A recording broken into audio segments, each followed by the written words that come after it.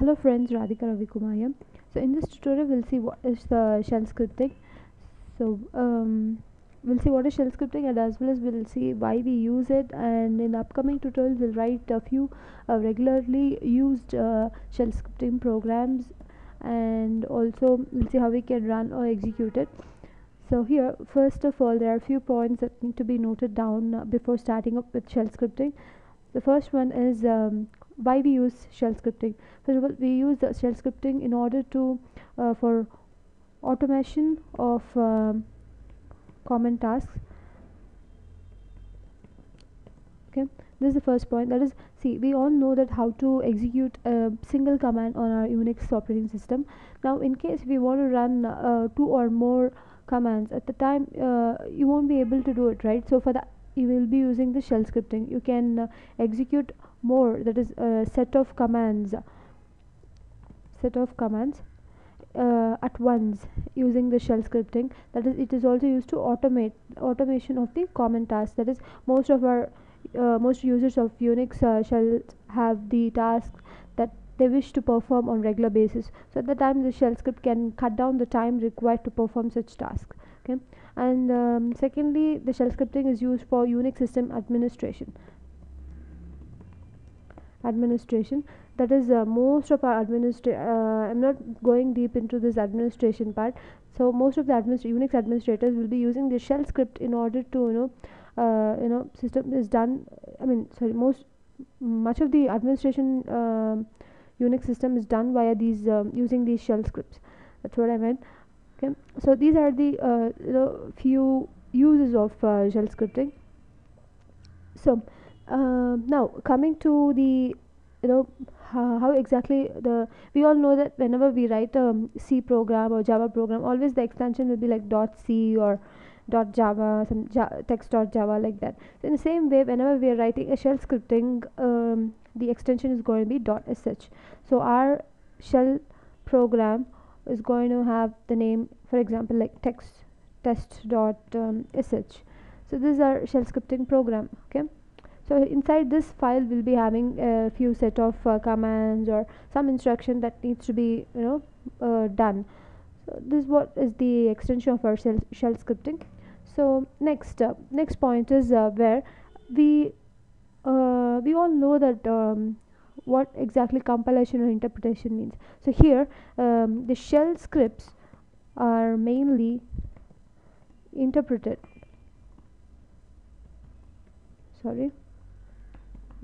and not compiled. So few of us doesn't know like what exactly this compilation or interpretation means. So just I'll give few points what is this compilation and interpretation means. So first of all, compilation is where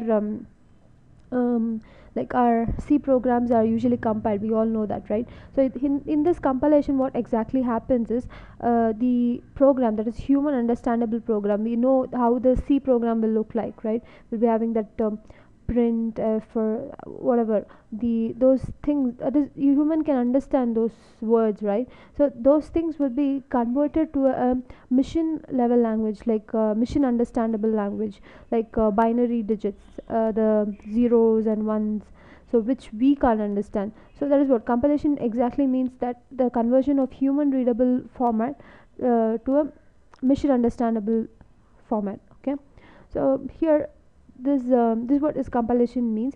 And also we know that but here coming to the interpretation means this high level language is mainly converted to a middle level language. That is what interpretation means. Okay, so here while we compile, an object file will get generated. So most of us, whoever has worked on C language and all, we all know that whenever, for example, test.c is being compiled, we know that test.obj file gets generated, right? So in the same way, here whenever the file is interpreted, no such object oriented files get generated. Okay, that's the another difference between compilation and interpretation. So coming to the third difference is, whenever you compile a file, all the files, whenever the compilation happens, all the instruction or the entire program will get compiled. That is, the entire program will get checked, and then only the list of errors will be shown to you. Okay, whereas in interpretation what happens, each and every line is checked. If, for example, if the third line is having some error, then the other lines are left out and the error is given out, the error is given out, that's what. So it's not like compilation where the entire program is checked and then the errors are displayed to you. It's not like that. Whereas interpretation will check each and every line of it, and if there is error in between, then the entire program is going to get stopped and the error is going to be displayed to you. So that's what is the difference between the interpretation and compilation, which I know. So here, as I said, the shell scripting is mainly interpreted and not compiled. So whenever we are writing some shell script and we are running it, the it interprets, that is each and every line is being checked. If there are any errors, automatically the Unix is going to give us an error. Okay, so this is what is about shell scripting. And also there are few things that we need to know before start writing programs in shell scripting. That is, first of all, we need to know the Unix editor. So the Unix editor which I know is VI editor.